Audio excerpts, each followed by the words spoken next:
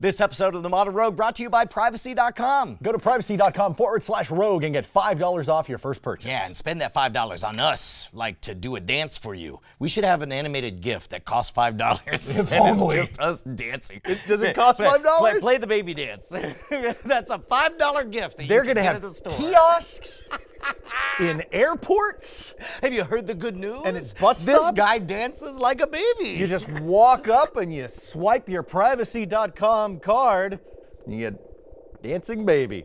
Grown man. Baby Ben. It's gonna be huge. It was illegal. Now it's just like, yeah, no, throw that in my drink. Go ahead. No, you go. No, you go. No, after you. After you. No, I'm sorry. Excuse me, I didn't mean to offend. Pardon me, I'll go macerate in a shrub. Excuse me.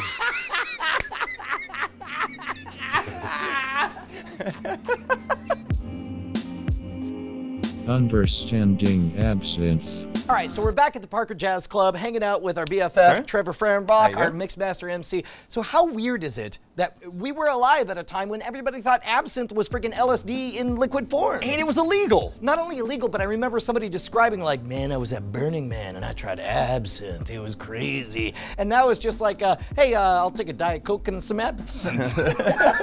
Is that a thing? Has anyone ever ordered Diet Coke? No. That's the world's worst drink. Because that sounds awful. Diet Coke and absinthe. It is not that prevalent, but I do have a question for both of you. Do you know what the ingredient was in absinthe I that do. people, wow.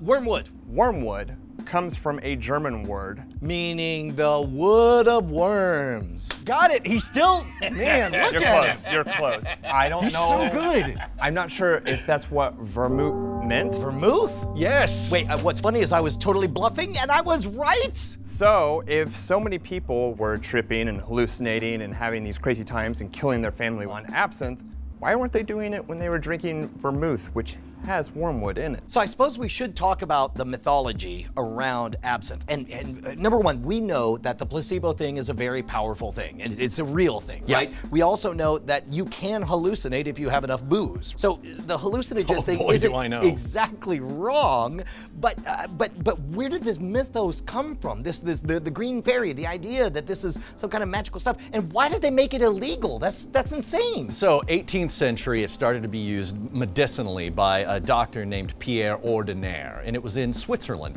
And it was used as just kind of a panacea, a cure-all. Yeah, like a snake oil. Yeah, exactly. And later in the 20th century, everyone started adopting it, like Edgar Allan Poe, Ernest Hemingway, Vincent van Gogh. Yeah. It was the drink of artists and bohemians and painters. Was this an like guilt by association? Because absinthe was their favorite drink, they started to figure these weird artist types, these hippies of the previous century? There was a particular incident that triggered the hysteria that really led to absinthe being vilified, and that was the Lanfray murders. Murders? Murders. Okay. Yeah. Much like the starting point of most spirits, and drinks, it's all apocryphal, but the Lanfray murders is what kind of pushed people over the edge into believing that absinthe could cause you to become feral or hallucinate or just be out of your mind. Set the stage for me. This occurs at what time? 1905, somewhere around there, this Swiss farmer killed his family after being at a bar and having two shots of absinthe. 2 shots?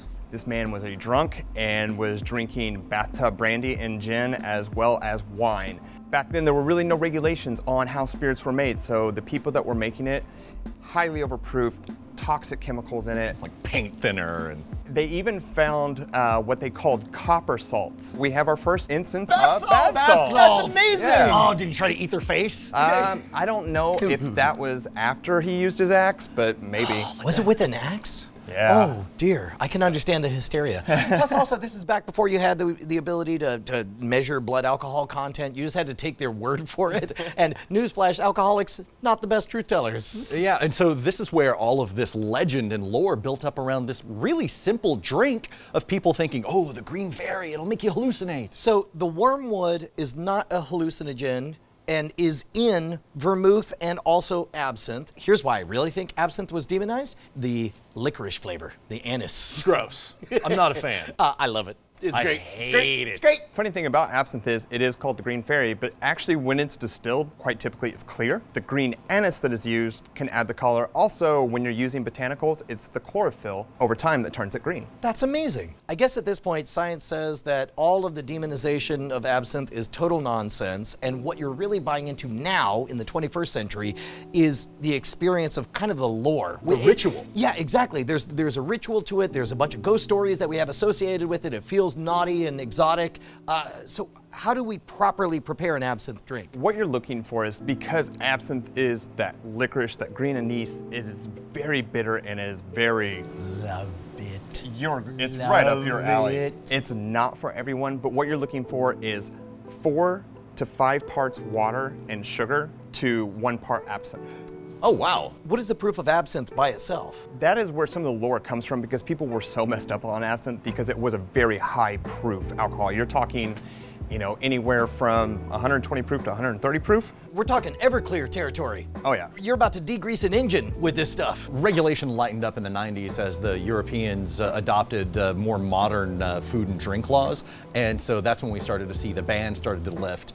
And everyone started to think, oh, okay, well, we can drink absinthe. It's just licorice flavored nastiness. So good, so good. So let's say I buy a bottle of absinthe and I don't want to look like a total chump as I present it to my friends. What is the ritual? Because I know that's part of it.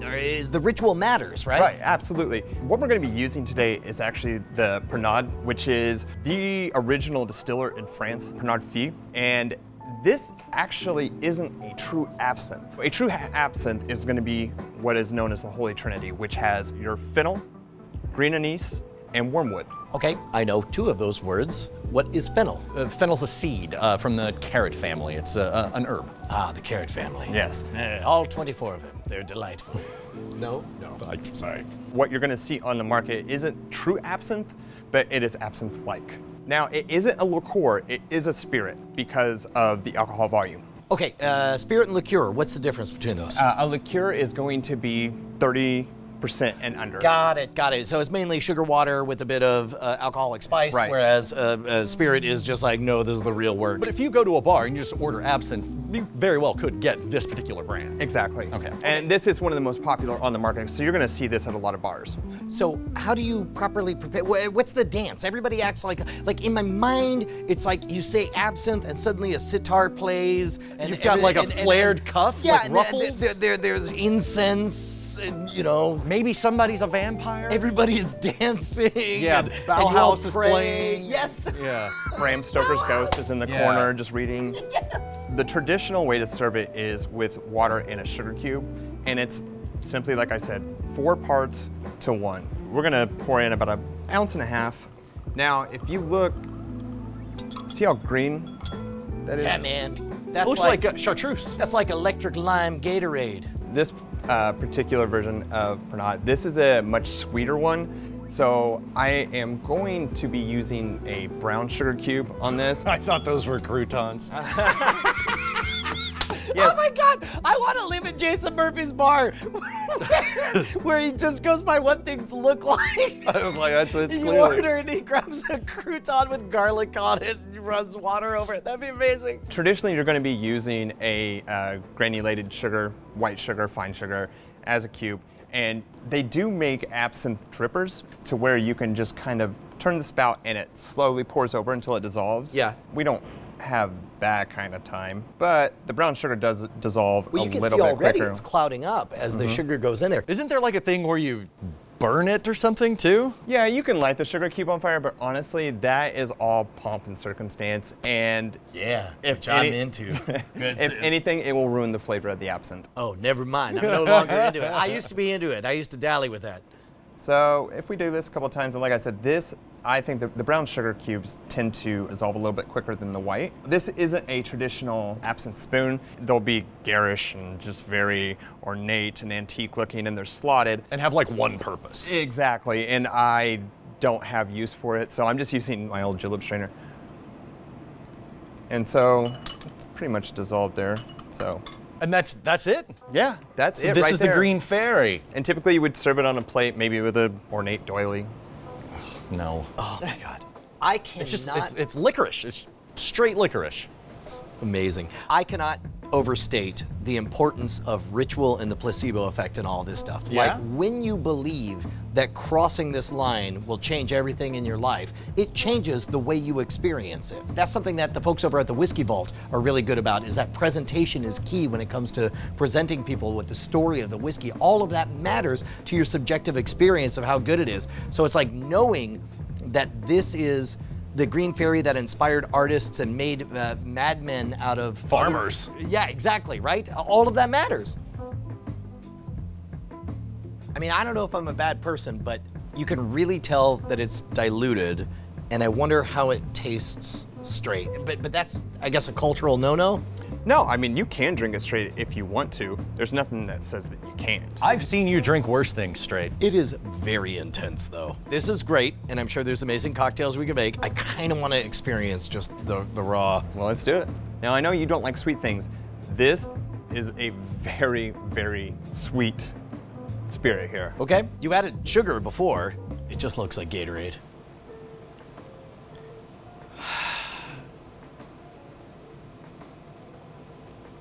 I just pictured like a plume of smoke and you're standing there in a velvet jacket now. There's a reason that they dilute it. And they're right. Yeah? Yeah. What did you experience? Just a bit much. Little, It's just a bit much. remember chartreuse face? It's the difference between enjoying a lemon-flavored beverage and having sour warheads. Do you feel your tongue going numb yet? Yeah. Yeah. Absinthe, less complicated than I thought. Also, less hallucinogenic than I thought. Literally everything I thought was great about absinthe turns out to be a lie. Just wait. Absinthe is the Santa Claus of drinks. And there he is. Yes, Brian, you've been a very good drinker. I just wish you had just gone with that and turned around and just had this long conversation with Santa Claus. And we just, That's a Patreon bonus. yeah. Trevor and I are sitting here getting more and more terrified. Like, Meanwhile, if you guys want to meet Trevor in person, come on down to the Parker Jazz Club here in Austin, Texas. Fourth in Colorado. What's that? Fourth in Colorado. Oh, I thought you said it was in Colorado. I was very confused for a second. No. Where are we right now? And of course, you're doing the Barstool Theory stuff now. Yeah, soon we'll be teaching classes here about spirits and cocktails. So. Barstooltheory.com. It's not up yet, but I'm gonna get it up soon. Did you hear that, ladies? No? No. Go talk to Santa. Jason Murphy, how many cards do you have? Oh God, not this conversation again. Yes. Really? Wait, what do you got? One? Two? What do you need? I've got 2 cards that I use most. Not enough. You should have a different card for every single website you ever visit. That sounds complicated and hard to keep track of. It's not if you do a little thing called privacy.com. It just creates this smoke screen that no one can tell what I'm buying, even if they're looking at a list of things that I've bought. Okay, first of all, I do love that. The fact that when you go through the purchases, it just says Nunya by business, you know? And you can put whatever you want in there. You decide the level of transparency that you want. One of the things I like is the ability to manufacture burners on the fly. Like, I've got 3 little girls, and sometimes they want to spend money on their apps, their iOS whatevers, and I'm just like, hey kiddo, here's a $20 card that's your card, enjoy. Do you remember the first time that we had privacy as a sponsor? We full on showed the number on the site, and then Too late? I got all the emails of everybody trying to use those numbers. How many tried? Enough.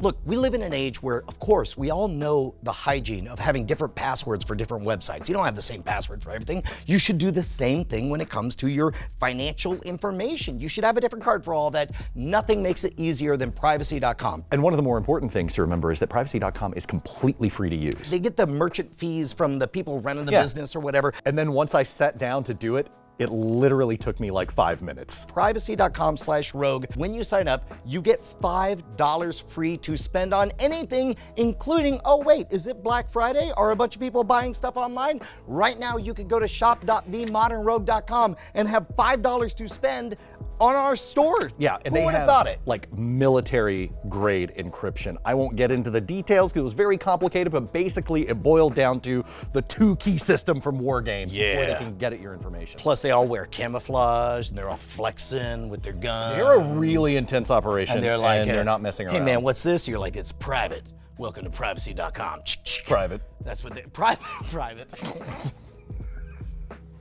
Privacy.com/rogue. to get $5 off your first purchase. Yeah. Spend it at shop.themodernroad.com. You should. It's a good thing to do. It's the holiday season. All right, what is the most dangerous thing you've ever drank? You are talking to a person who eats fire for a living. Gasoline, friggin' naphtha, benzene. You win. Kerosene. You want me to keep going? I thought I had a pretty good one. Rosno I do lighter not. fluid, Zippo lighter fluid. Yeah, I'm worried about you now.